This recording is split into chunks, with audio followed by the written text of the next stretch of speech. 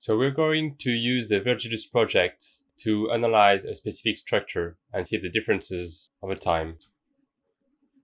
So we go on Vergilius.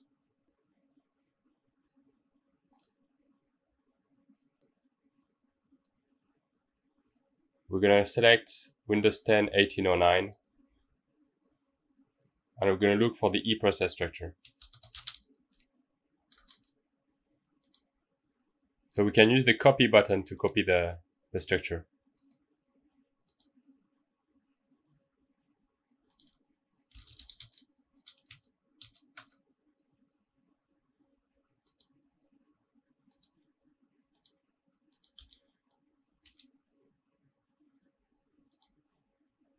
We're going to name that eProcess Win 10 1809.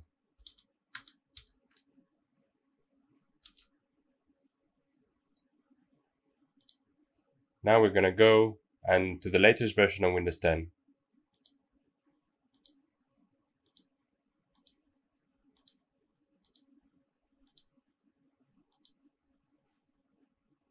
Actually, we're going to compare it with Windows 11.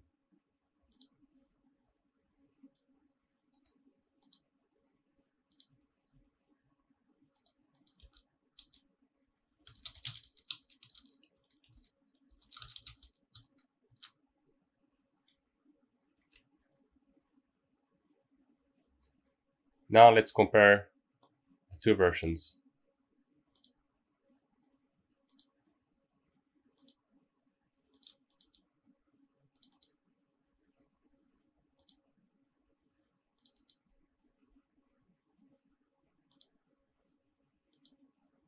So the first thing we can see is that they have different size.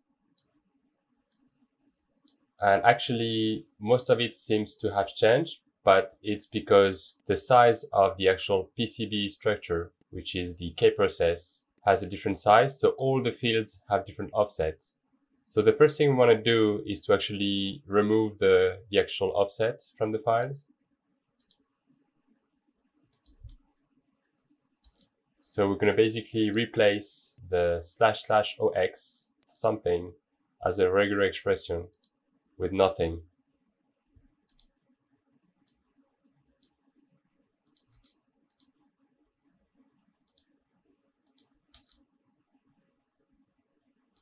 So now that we have done that, we can see that there are a lot of changes that are not real changes. So let's look at the different changes. Here we see a field that has been removed. Here we see a device map that was changed from void star to xfastRef. So if we look up what xfastRef is inside Vergilius, we can see it's actually a union of different types, and one of them is a void star, but it has a ref count. So we continue looking at other changes. We see that there is a flags 3, which is a union of different flags, and some new flags have been added. So for instance, if we look up VM processor host transition on Google, we see it's referenced on this website, and we see that actually this flag has been added in Windows 10 2004. So we need more investigation to figure out what it is. We can look up disallow user terminate.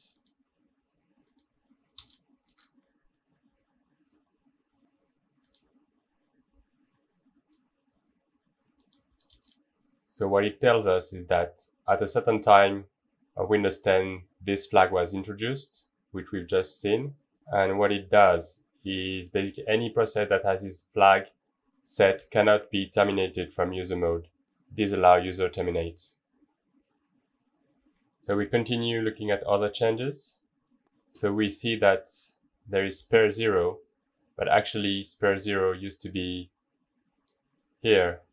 So actually spare 0 was not removed. It was actually just moved to another place close to the machine, which is the new one. So we continue looking at the different changes. there are a bunch of flags that are new. We can see the union for the mitigation flags too, which, as you can imagine, are defining mitigations in place for that particular process. So the first thing we see is that the CET shadow stacks flag has been renamed into CET user shadow stack. Then if we look at the extended control foreground,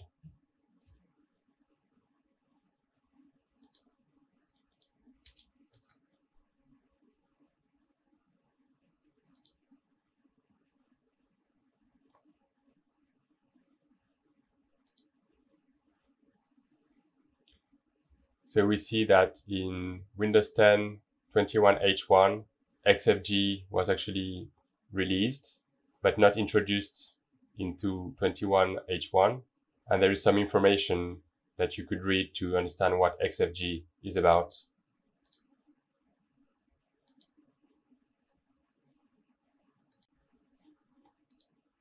And then we see at the end additional structures that were added. And it would need more investigation to know what this is about.